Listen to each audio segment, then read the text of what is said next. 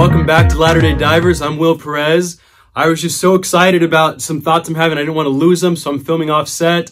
I wish I had drawn these, but my wife and I collect caricatures of just our family whenever we get a chance. So today, as I've been thinking about the restoration of the gospel and preparing for General Conference and studying the Joseph Smith history like we've been invited to do, I've just been blown away by some simple, powerful truths that are exemplified by Joseph Smith's first vision experience. I know this has been said many times, maybe even by me on occasion, but Joseph's first vision experience is a perfect pattern for deep learning of the gospel of Jesus Christ. And because it's deep learning, and this is Latter-day Divers, we're going to talk about it. In this video, we'll go into 1, how is Joseph Smith's experience a pattern for deep learning? And even more importantly, and an emphasis for me today is 2, what do Joseph Smith and Russell M. Nelson have in common, and why is it amazing? Ready? Let's dive. Sound 2 blasts of dive alarm. Pass the word dive, dive. Dive, dive. Now, the pattern or framework for deep learning in the gospel of Jesus Christ revolves around 3 main things: knowing and understanding in our mind and in our heart, taking effective, righteous action, and becoming like our heavenly parents. Take my word on it for now, but I'm going to include some great sources in the description below. Deep learning, know and understand, effective, righteous action, become. Right off the bat, I'm sure you can think of some ways that Joseph Smith exemplifies this pattern. But here we've got a 13, 14-year-old boy studying the scriptures, wrestling in search of something. He is torn by the tumult of opinions and war of words, and he needs answers. Through sincere study, he comes to know and understand the truth that God giveth wisdom to them that ask, as he reads in James 1:5. Never at any time, he says, has the Spirit brought this truth more powerfully into the heart of man.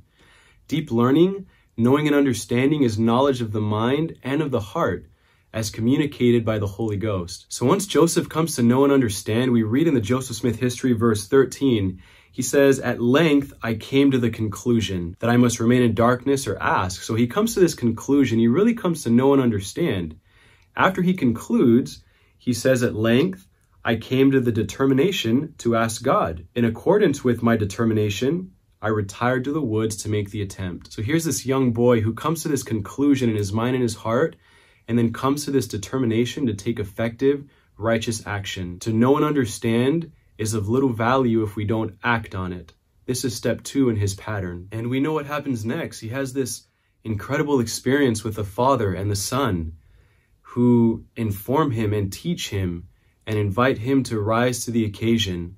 And they let him know that the current theologies of the day practice a form of godliness, but deny the power thereof. In D&C 84, we read that in the ordinances of the priesthood, the power of godliness is manifest.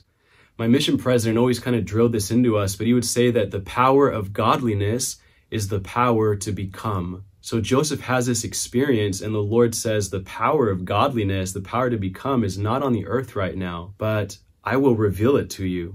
So Joseph ultimately unlocks this power of godliness, this priesthood authority, this power to become.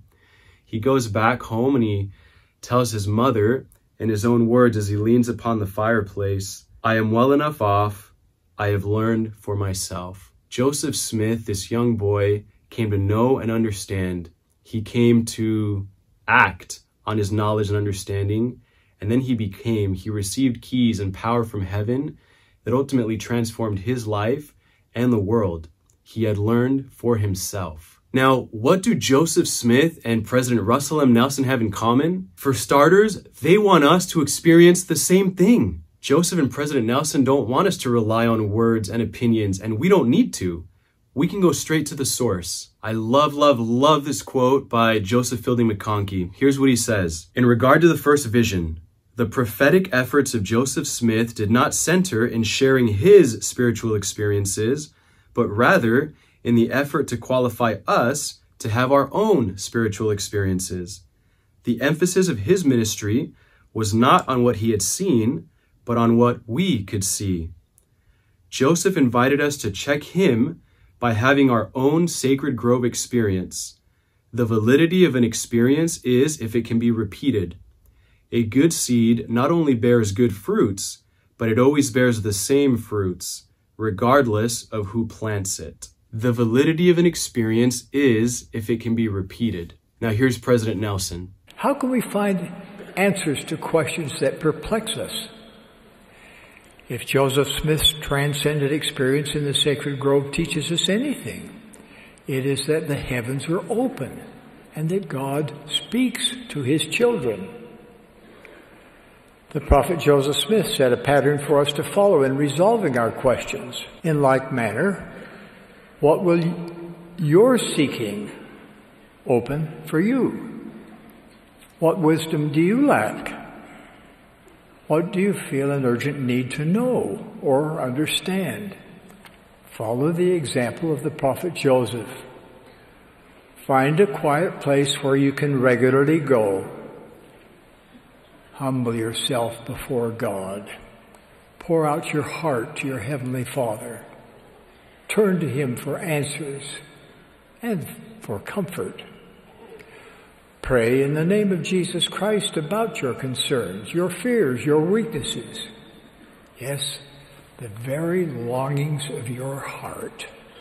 And then listen.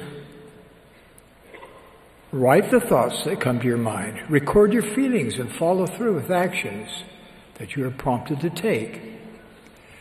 As you repeat this process day after day, month after month, year after year, you will grow into the principle of revelation.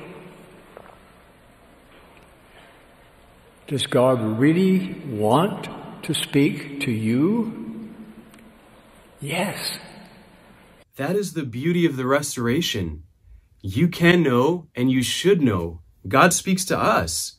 We have access to heaven, and Joseph and President Nelson are encouraging us and inspiring us to tap into that power. As part of this process, Joseph brought forth the Book of Mormon. Terrell Givens, in his article, The Book of Mormon and Dialogic Revelation, says the following. The Book of Mormon hammers home the insistent message that revelation is the province of every man.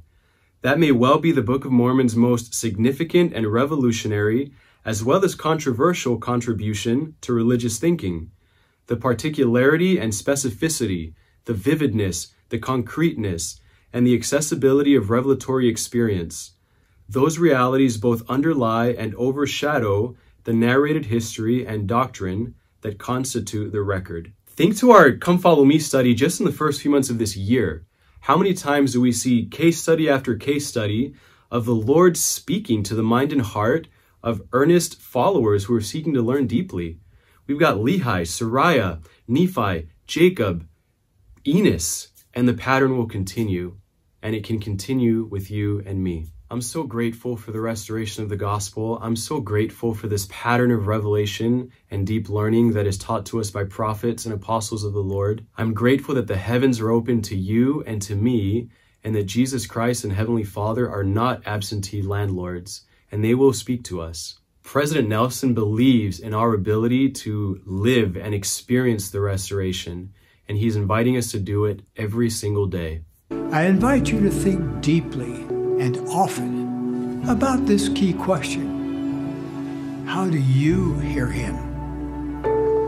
I also invite you to take steps to hear him better and more often. Praise to the man, praise to President Nelson, but more importantly, praise to the Father and Son, who communicate with any earnest seeker of truth who pays a price to know and understand, to take effective righteous action, and to become as they are. I'm stoked for General Conference, and I'm excited for this unique experience, and I hope you are too. And I hope that we are ready to hear the word of the Lord as he speaks to our minds and to our hearts and through his servants on the earth today. The restoration is real. It's unfolding. Joseph saw what he said he saw, and the heavens are open. And I hope that you and I can experience that more fully this weekend as we increase our capacity to learn deeply the gospel of Jesus Christ. I hope you have an amazing General Conference weekend. If you like this video, then actually like it. Share it, subscribe to the channel, and check it out. Thanks for being here. See you next time on Latter-day Divers.